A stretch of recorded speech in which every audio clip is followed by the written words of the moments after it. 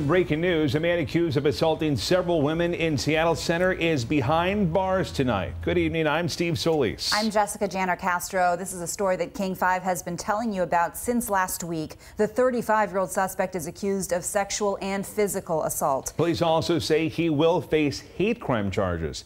Today, King 5 spoke to Laura Van Berklio. She says 2 weeks ago, the suspect started yelling death threats and homophobic slurs at her while she was walking her dogs. This escalated into getting punched in the face.